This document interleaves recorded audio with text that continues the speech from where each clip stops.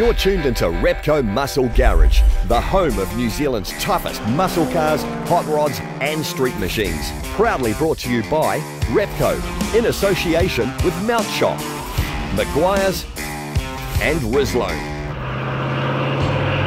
It's a well-worn cliche, but if ever an event needed little introduction, it'd be this one, Repco Beach Hop. The 5-day festival is an icon. The cars are no doubt the stars here, but the support acts are strong.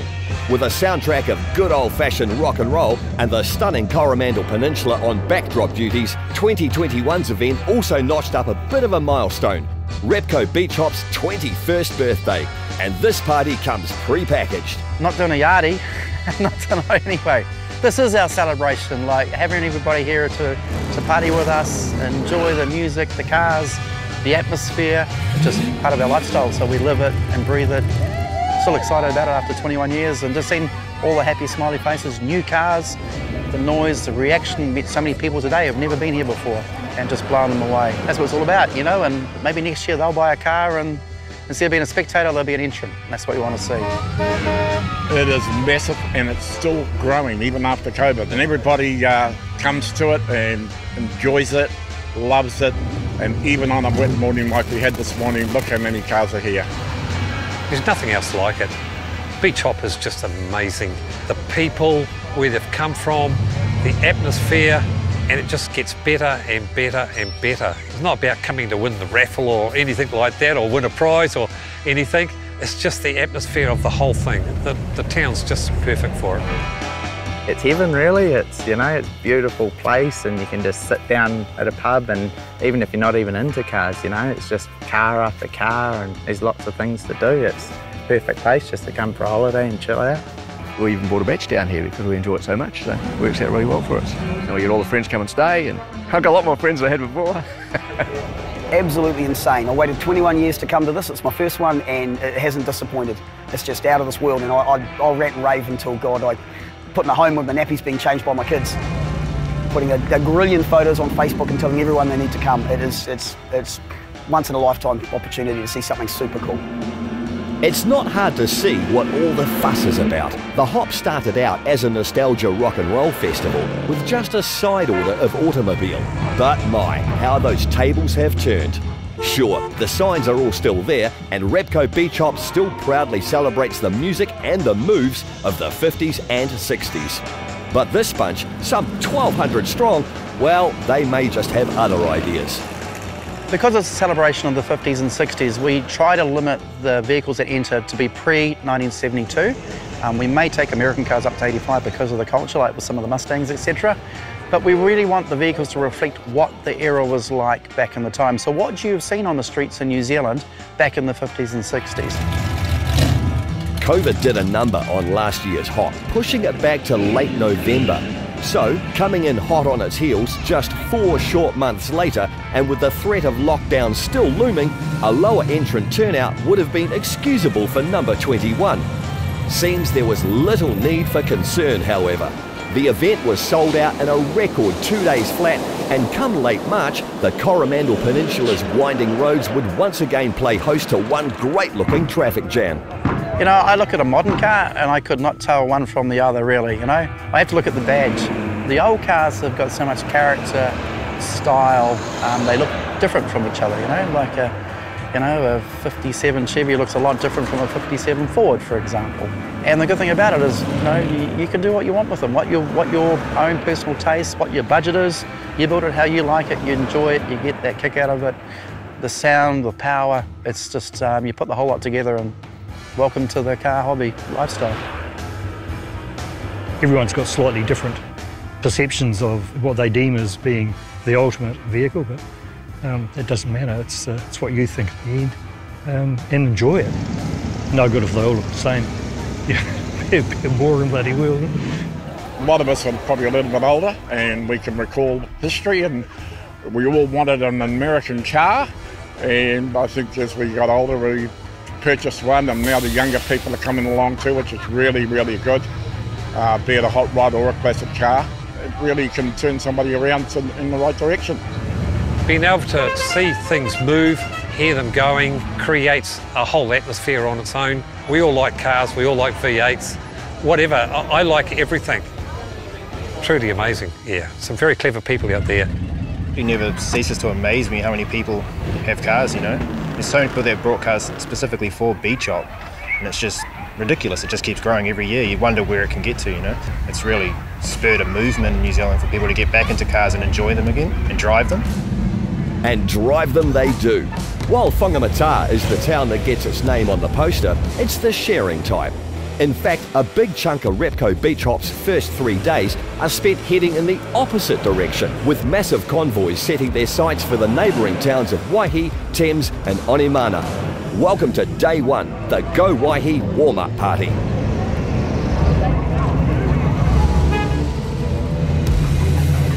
No longer the gentle ease into proceedings that it once was, Waihi's warm-up comes in hot.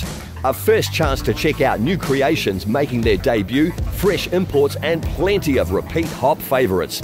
And while the cars may come and go, Beach Hop's real regulars might just be the people behind the wheel. Yeah, 15 Beach Hops. We've missed a couple. Obviously last year was a bit of a muck-up, but apart from that and having twins, you know, we've tried to come every year and it's magic. It's our #1 getaway. It's a 1970 RT Charger running a 440. It's got the Scat Pack setup in it, so Dana 60 rear end and a 4-speed manual. So. Just have a thing for Mopars, yeah, I love them. So I've had a few Coronets, and Charger was always my end goal. Everyone saw Dukes of Hazzard, so you know, we all wanted to head in that direction. So eventually, working my way through cars, I've gotten there finally. Yeah, I was sort of a panic buy. I'd had a couple of cars bought off me, and I thought, oh, this is my chance to get a Charger. And I got on the internet and had a real good look around, and nothing on eBay and nothing on the other stuff, and yeah, put in the year and what I wanted, manual, and searched and I found one, and yeah, that was it. Luckily, I grabbed it before everyone else did. 4-speed manual, a bit hard on the leg and the Beach Hop traffic, but nah, she's good fun and exactly what I wanted. It is a bit addictive. Yeah, they're sort of a standalone crowd, the Mopar guys, and yeah, once you're there, it's hard to look at anything else. But yeah, there's so many other candies out there. It's a bit tempting once you've got one, you think, oh, what else is there? But no, I definitely, on my #1 list is definitely the Mopar. Another bitten bad by the Mopar bug is Rodney Holland, back with the Holy Grail, a numbers-matching Hemi-powered 4-speed 66 Charger. Well, I had a Hurst Olds for many years before this car, and I loved it to bits. But my heart is Mopar, yes. Hey, I'd like both, but you can't always, you know, beggars can't be choosers. And yeah, this ticks all the boxes for me. There was only 250 odd of the 426 Hemi 4-speed ones made, so she's pretty rare. And I believe it's the only one in the country, but there's plenty of Chargers here of this shape, but not with that motor. Yeah, so that's it. Big elephant. Well, there's a friend of mine, Owen Gregg. He's a Mopar guru. He's got a friend in Texas. He said to Owen, there's a cheap Hemi car in California for sale. And I said, well, there's no such thing, but I got online, I found it straight away, rung this guy up, and he basically told me it was in primer, which is obviously not the ideal situation. Primer and guide coat, right? Hides everything, but he was adamant that it was very good under the body. Just one little repair, which he said his body shop guy wasn't happy with it. So I got it back to New Zealand and I stripped it back to bare steel, and everything he said was true. It was really good. So I spent probably 4 hours doing a little bit of panel repair, and that was it. So it's a super good car, yeah.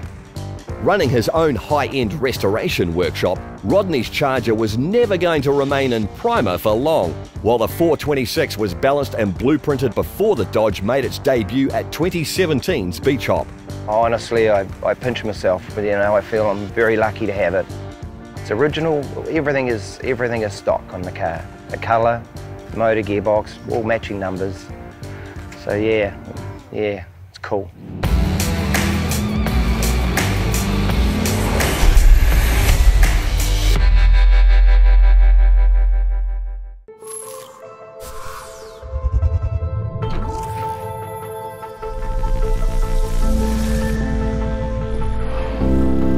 advanced protection of hybrid ceramic.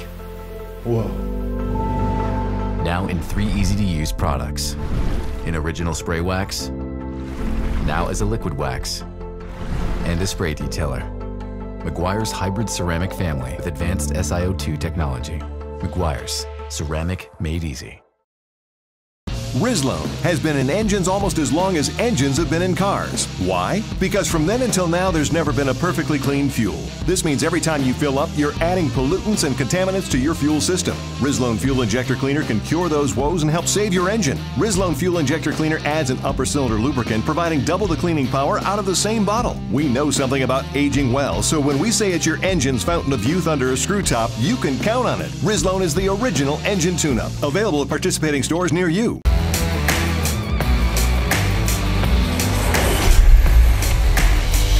You're tuned into Repco Muscle Garage, the home of New Zealand's toughest muscle cars, hot rods and street machines. Proudly brought to you by Repco, in association with Mount Shop, Meguiar's and Rizlone.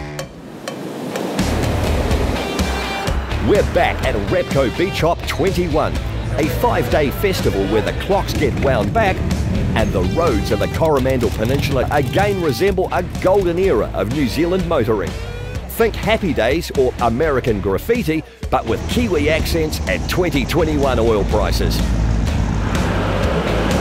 With just 4 months gone since the last hop, 2020's event pushed back by COVID, there were a few changes in order so the festival didn't feel like a record on repeat. The most notable? Thursday's destination switcheroo from Whitianga to Thames. Having an event in November and one in March, we didn't want them to be identical because that would be boring. So we looked at the format and thought, well, let's go to a different town, Whitianga. It's been fantastic, we've done 3 or 4 there, but we've never been to Thames. And it's on the Coromandel, there's actually a beach in Thames heading up the coast, a little bit muddy, but it's a beautiful town, historic, longest, straightest main street of a town in New Zealand, so why not? So lots of new little things that we've done to bring to the festival, to keep it fresh, keep us excited so we're not doing the same old, and we'll be looking at doing the same over the coming years as well. I just got to get these crazy ideas in my head and go, how are we going to do that? Can we do that? Yeah, let's do it. How? We don't know, but we'll just make it happen. A formula you wouldn't want to mess with too much comes in the form of an Oldsmobile Super 88 Holiday Coupe. Terry's 57 instead opts for the mild custom approach. The Olds head-turning looks are thanks to clever use of cosmetics, not slicing and dicing. Just look at the lines, mate. It's got to stand out to you. It's got those rounded curves. It's peels and the shiny chrome. Good stuff. About 9 years ago over in Australia, I bought it off a guy I knew here. He decided he was going to sell it, and his wife didn't speak to him for about 3 weeks after that. Wouldn't speak to me either, mind you. But she eventually came round. Be a mild custom use, especially with a paint job. And, she's sitting about 2 inches lower in the front than factory, of course, but that's it. She's pretty much as she rolled off the assembly line. Yep. Drives good, mate, just like a 63-year-old does, but you got to watch her a bit in the corners because she ain't no rocket ship. Well, in saying that, it's straight lining, and you wouldn't like to try and catch it on foot. From mild to wild. Wild Terry's Olds is a great example of a custom look achieved largely with a spray gun. Creating Josh's tail-dragging chopped 41 Buick Special called for something a lot more invasive. I'd seen the car years and years ago, and in the Hop Up magazine as well. There's a feature there, and then, you know, as you do when you're following the web, and then it actually popped up in Aussie when I was looking at cars in Aussie. Dude had it there, but something to do with the roof chop in his state or something. He couldn't get it legal. Been for sale for quite a while over there, and yeah, sort of worked the deal and got it across the ditch. So it's been chopped like 4 inches in the rear, 3 in the front. The roof's actually been shifted forward a couple of inches. Yeah, body's been sectioned, and then all the rockers have all been mucked around with as well. A lot gone into it. I don't know a hell of a lot of history on the car. I've just been reading up through magazines and speaking to people who know about it and that. With its severely altered ride height and even a couple of windows MIA, it's hard to imagine the 41 in factory form. Yeah, well, they're pretty grandma looking, definitely, you know, something you'd look at that and a lot of people wouldn't know that it was the same car. yet to find one. Like, it'd be cool to have them parked next to each other, eh? But you can sort of see where it's come from, you know, but yeah, a lot of things have changed, eh? So it's got a small block Chev and turbo 350 and a 10-bolt rear, Chevy rear, so it's good running gear and good cruiser. It's got bags in that thing, that QS setup, so it's actually really nice to ride. You pump it up to a good height, but with all the running gear and stuff, it hauls along nicely. Like, we've been down Kaikoura and then up here is, you know, 8 or 9 hour drive, and it's no worries, eh? Just the vision a little bit because you sit so low and, you know, seeing out over the front's a little bit hard, but no, she's a cool cruiser. One thing to have it in the shed, but I reckon they've got to be used, eh? Put miles on and get them out there. There are some pretty bad rides coming out, but yeah, it's definitely different, you know. You're not going to see another one like it at a show and that, so no, it's cool. Turns heads as well.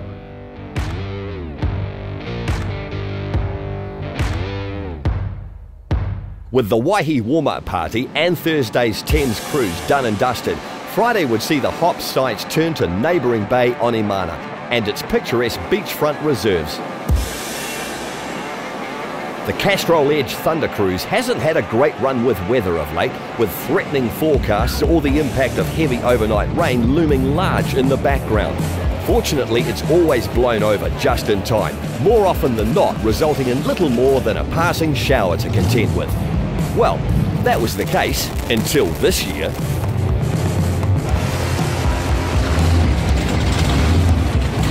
The torrential rain would eventually make way for blue skies, and when the crowds braved their way out from the safety of shelter, they were as surprised as we were to still find a sizable Onimana turnout, albeit one short of a few roadsters.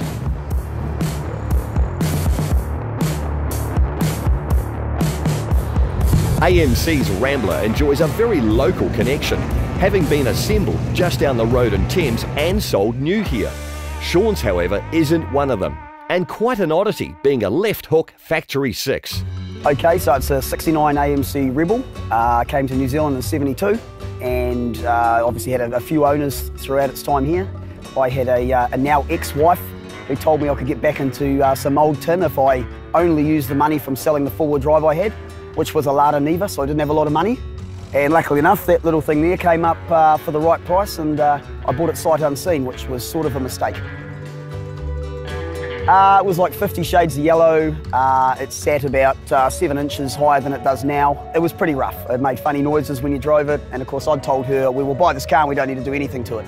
So I got in a little bit of trouble at that stage, but not as much as I was going to get into a bit further along the build. I just liked the look of it. And that was really the only plan. I had a mate who was getting married about 12 months later and he wanted it as a wedding car. So I decided now's probably the time to strip it down and get it painted. Which I did, was going to change colour, but kept it the yellow, which I'm really glad I did. It's a pretty popular colour. And then probably about another 6 months after that, I was coming back from a car show in the Wairarapa and it started making horrible noises, 6 cracked pistons, and that's when the big rebuild started. And yeah, that was sort of almost divorce number 2. At that stage, after finding out how rare the car was, I spoke to a chap in the States who has an AMC, big, massive American Parts Depot, it's called. After talking to him, he's got his feelers all around the world. He said it's quite a rare unit, being American assembled left-hand drive and still a 6-cylinder. So I was contemplating repairing it with a V8, decided to keep the 6 to keep it as original as I could. I'm glad I did it, but I probably could have had a 4-engined V8 Rambler for the same price. By now, I'm married again. Okay, because you do that. And yeah, my wife for some reason seemed to think airbagging a car was about a $1,000 job. It's not.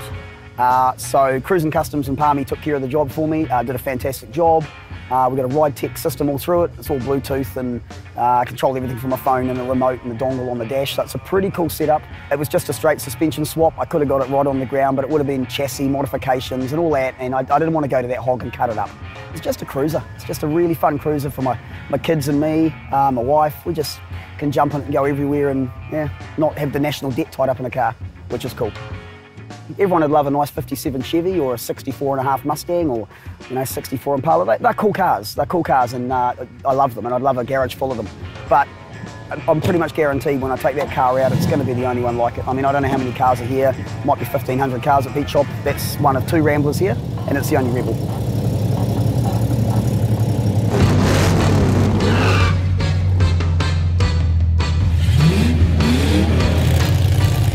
Friday marked the last of the 3 Coromandel cruise days, but it would seem this lot were far from done. The low and slow laps hinted a relaxed pace, but this is the calm before the storm. Hop Saturdays in Whangamata are unlike any other.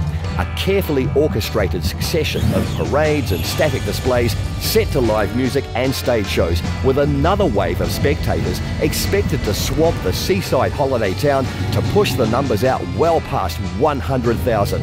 Repco Beach Hop 21 might be short on its usual influx of overseas attendees, but safe to say the locals were out in force. I feel like a Kiwi that's had his wings clipped, but this is as good as it gets. I mean, look at the venue. Look at the faces, the cars, the people. This is our town, you know? And how good is it to do it in your own town to a world standard? You know, we do miss our international visitors that used to come to the festival, and we see on social media that they're so disappointed they can't be here. But it's really good to do it at home, that's for sure. Be sure to tune in next week for part 2 of our Repco Beach Hop coverage. Your ride needs some love? We've got you sorted.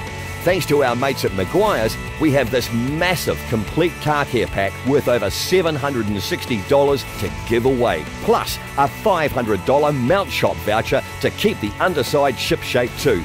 And to top it off, 1-year subscription to NZV8 magazine. To enter, simply head to themotorhood.com and hit the Repco Muscle Garage link. The winner will be drawn at the end of the series. Easy. During this year's Repco Supercars Championship season, the garage is your go-to place for all things supercars and motoring. Exclusive content, special guests, and your chance to win amazing experiences at the track. Register your interest today.